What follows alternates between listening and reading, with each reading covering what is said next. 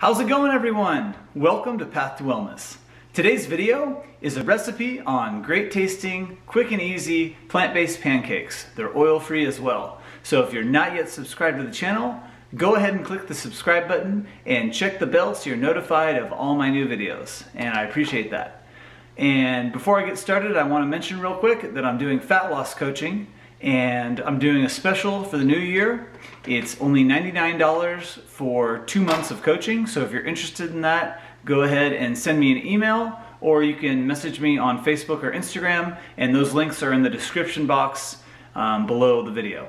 All right, so as I said, this is a nice, easy, quick recipe, good tasting plant-based pancakes, and here it is.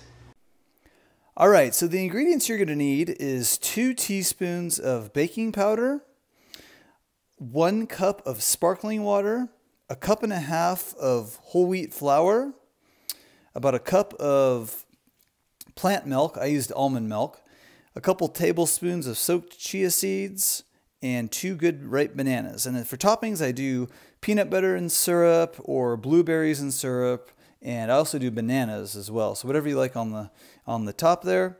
And then I heated my griddle to 350, get that nice and hot.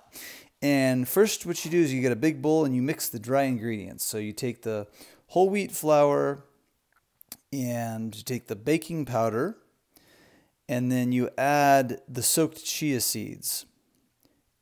And then you just mix those all together. And then what you do is you mash up the banana. So there's the dry ingredients. And you mash up the banana in a separate bowl. And then after you mash the banana up, you just put in the cup of plant milk. There's the almond milk. And you put in the cup of sparkling water. And you mix all that together. And once that's all mixed together, you just add the wet ingredients to the dry ingredients, and then you mix it all together. Now this is inspired from the McDougall book, Healthiest Diet on the Planet, but I did modify it. I don't add the salt, and I added the chia seeds, so it's a little different. But there you go. You mix that all together. Go ahead and heat those up for a few minutes on each side. You're all set. Add your favorite toppings. Thanks for watching, everyone. Give a thumbs up if you liked the video, and we'll be back soon. Bye-bye.